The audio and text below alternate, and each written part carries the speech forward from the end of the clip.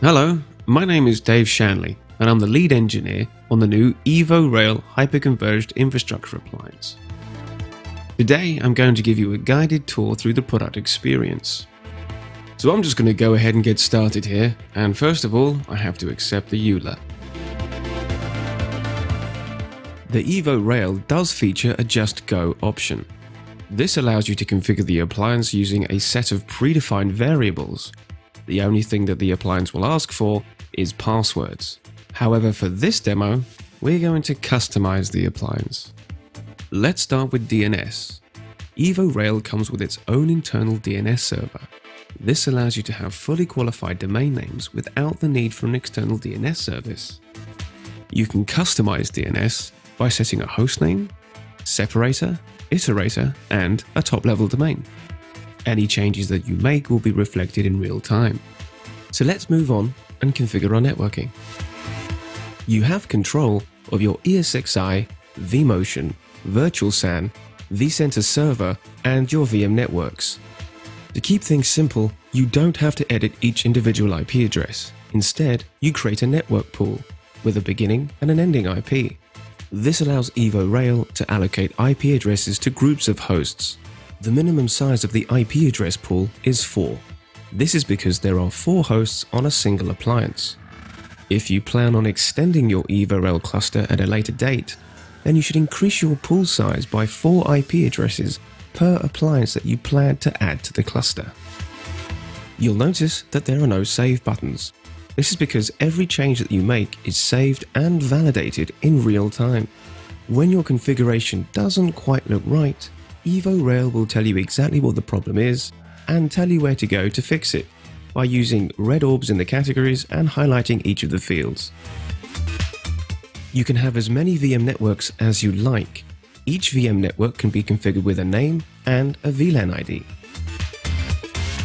The only passwords that EVO Rail requires you to configure are those for your vCenter Server Administrator account and your ESXi host root account. EVO Rail does not store these passwords. Globals are settings that apply to absolutely everything inside the appliance. This includes your hosts and your vCenter server. Logging is really simple. All you need to do to configure it is supply an IP address. We've already predefined the hostname in your DNS. EVO Rail will handle the installation and configuration of the product for you, as well as the licensing. So there really is nothing more for you to do. We've included a couple of really useful features, like being able to upload an existing configuration file, so you don't have to spend time filling out all of the fields. The other is to be able to download the support logs. Once you're happy with your configuration, you can validate it. This process takes a closer inspection on all of your settings and makes sure that the configuration is valid and will work on the appliance. So off we go.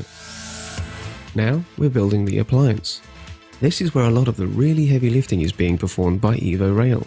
The UI tells you exactly how much of the process has been completed. It also shows you exactly which task is being executed. There are 4 main stages. As we progress, the UI shows you exactly where we are in the process. The first 2 stages involve installing and configuring DNS, as well as unpacking and configuring the vCenter server appliance. Once the initial setup has been performed, EVO Rail moves on to configuring the ESXi hosts. The ESXi hosts have not been configured. They don't even have an IP address. Normally, you'd have to use a console or an out-of-band management system to be able to configure these hosts. However, we've engineered our own implementation of zero-conf networking, and we baked it right into the very core of the EVO Rail. This allows the EVO Rail to be able to locate, connect to, and configure all of the hosts inside the appliance. It also means that EVO Rail appliances can recognize and locate each other. EVO Rail is cleaning up and putting things away, getting everything ready to start. And it's really that simple. EVO Rail is now fully configured and ready to start creating virtual machines. Okay, so let's go and take a look at the EVO Rail management interface. First of all, I should point out that EVO Rail does not have its own database. It's been built on top of the vCenter and ESXi APIs. And here we are. So let's take a quick look at our health. It's easy to consume and evaluate EVO Rail storage performance from both a physical and provision viewpoint, as well as an IOPS perspective. You can quickly get a sense of how your appliance is performing by looking at the CPU, memory, and storage utilization. Let's go ahead and create our very first VM. The next step is to upload a guest OS ISO from your local file system, or you can mount it from a remote file system via NFS or CIFS. But it just so happens that I've already got my own guest OS ISO that I've already downloaded. Once selected and uploaded, it's copied over to the Virtual SAN data store. Once that's done, you have to select the guest OS type. Moving on, next up I'm asked to select a size specification for the VM. They are small, medium and large. These specifications are not static. They're sensitive to the guest OS type that you picked. Next, we can select which networks we want our new VM to be connected to. You can select as many as you like. Next, we get to pick a security policy. These are actually risk profiles that have been taken from our own vSphere security hardening guide. Each profile is a collection of advanced virtual machine settings. So I'm going to pick a default policy. And that's all it takes. Now we're ready to create and start the VM. But before we start, let's give it a name. The UI provides a summary of the specification you've created. There's also a progress indicator showing you how much of the process has been completed.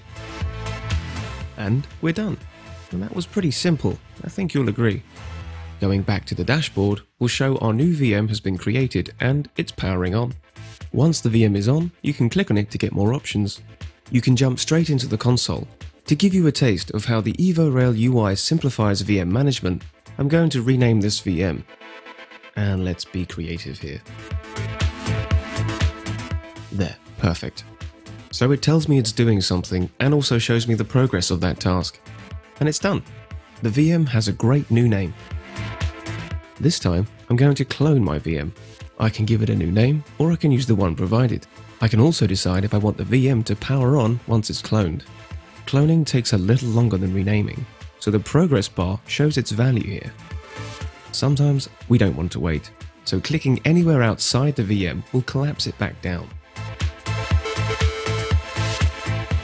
Once it's been cloned, it'll pop up on the dashboard, and you can start using it like any other VM. Upgrading and patching is easy. You can update any component of EVO Rail or vSphere with no VM downtime. We've made it really simple. All it takes is a few clicks. Simply pick your targets, upload them, select those you want to upgrade, and off you go. And we're done. The next thing we're going to do is add a new appliance. I'm going to show you just how easy this is. I have here a brand new appliance straight from the factory, and a few moments ago I powered on each of the hosts. As each host comes up, they start to beacon. Your existing appliance will recognize the new appliance coming online. So here we get to see all of the IP address pools that we created when we configured the appliance. They're broken down by each of our networks. The only other thing I'm asked to do is put in the administrator passwords for both vCenter Server and ESXi. Once I press Add Appliance, EVO Rail will take full control and configure everything for me in a completely automated manner. This process takes about 6 minutes, and because it's completely automated, I don't have to worry about it. Looking good, almost done. And now we are. And that's all there is to it. We started out with a standalone EVO Rail appliance, and now we have a 2-appliance cluster. And so, that's about it from me. I do hope you've enjoyed your guided tour around VMware's new EVO Rail Hyperconverged Infrastructure Appliance. My name is Dave Shanley, and I'll see you next time. Thanks for watching.